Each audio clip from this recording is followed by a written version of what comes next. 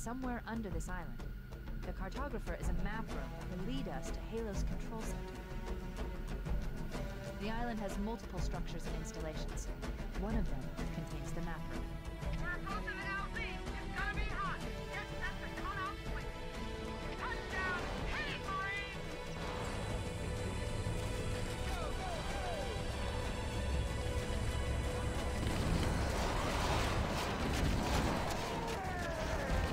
I made a randomizer for Halo CE. It randomizes enemies.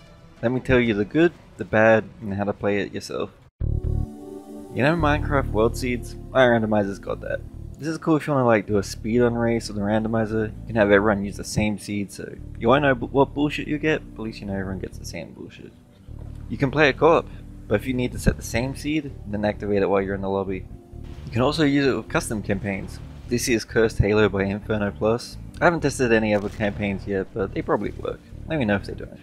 Popcorn. When they get rerolled into other enemies, it can be pretty crazy and a little bit bullshit. So I added a toggle to make them exempt from randomization if you want things to be a bit fairer.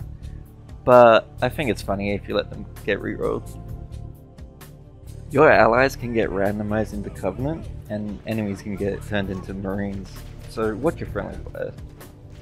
Due to the way the game stores enemy data, AI can only get rerolled into AI that already exists on a particular level, so you won't get Flood on levels where Flood don't already usually show up. On average, the randomizer makes the game way more difficult. Be prepared to fight hundreds of hunters, amongst other madness. If you usually play on Legendary, you might want to consider turning it down a bit. The animations can be pretty broken sometimes. If MCC gets a patch, the randomizer tool will stop working. But within a few days I'll probably put up a new release that works with the latest version, so you can hop on the GitHub and download a new one.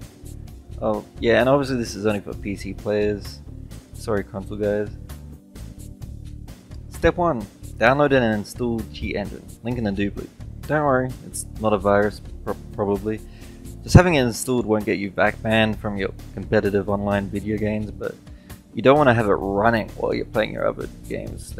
That might get you banned. Step 2. Download the randomizer from the GitHub release page in the description. Step 3. Boot up the game. Make sure you select the option to launch with anti-cheat disabled. Step 4. Start the trainer, pick your settings, click activate. Now you can load into a level. It should work. It randomizes enemies. Now, you speedrunners will probably be happy to hear that the tool supports the down-patched version of the game most of us play on, specifically the Season 8 version 2645 release. Anyway, I'll just close this out with some dumb footage, I guess. Enjoy!